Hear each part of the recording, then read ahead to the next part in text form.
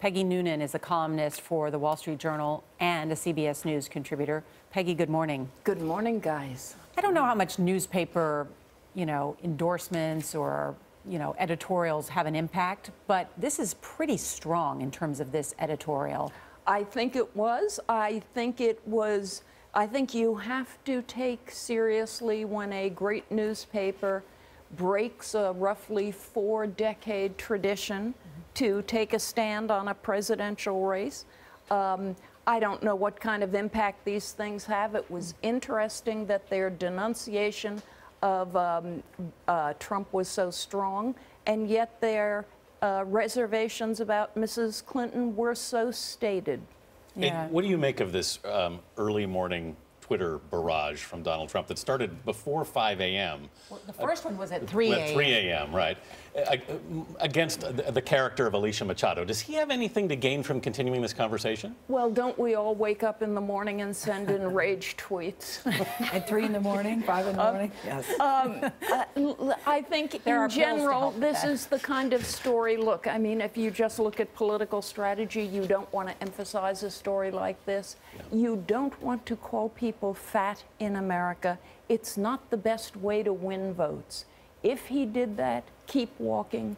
Do you know what I mean? He shouldn't be relitigating this in a sort of enraged way at 3 or 5 a.m. I don't know why he is. I don't know who gave him his phone back. Yeah, I think that's what I said it 2 months ago. Just get the phone out of his hands, bury it, let him not know where it is, and give it to him at 7:03 a.m. Well, he's not giving up his phone. But where do you think the race is right now, Peggy, and what should we be talking about? Well, here's where we are, I think. Monday night, the debate. Mrs. Clinton, in my view, won. And according to the polls, I think that's pretty much agreed. She was happy. She's got the whoosh. She's out there on the campaign. Define the whoosh. The whoosh is the feeling of pleasure, happiness, and this is going to work, and I just crushed it. And you go into your next big event knowing you've got the whoosh and you're good. And the crowd sees it, and they really react. And then, I've got the whoosh. It's really with me. It lasts for a while. She's taken the wood to Trump right now. She's kind of beating him up as a rapacious businessman. In a way, she's doing a little bit of what was done to Mitt Romney. These rich guys don't care about you. But, he says he won the debate, too. But go ahead. Yeah. And there you are. Yeah. Trump, on the other hand, he's in a bad mood. He knows he didn't help himself, so he's going into junkyard dog mode.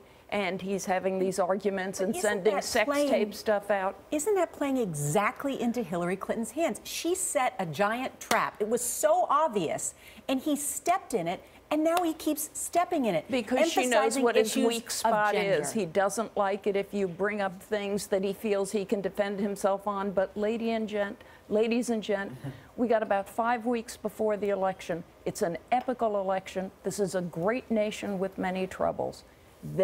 Both of them should be talking about entitlement spending. Thank you. Right. They should be talking about war. Thank you. They should be talking about where America should be strategically in the world and what they want for the next 8 years, which is what they're asking us for, 8 years of leadership.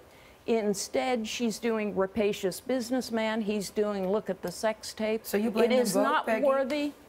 It is not worthy of a great nation. I would say sober up. We are voting very soon. So you're blaming them both? I guess I am. You've also written and blamed in part the media for the discussion. Yes, I have. I mean, I think things have gotten pretty shallow and pretty low. Yeah. Thank you, Peggy. Thank you, Peggy Noonan.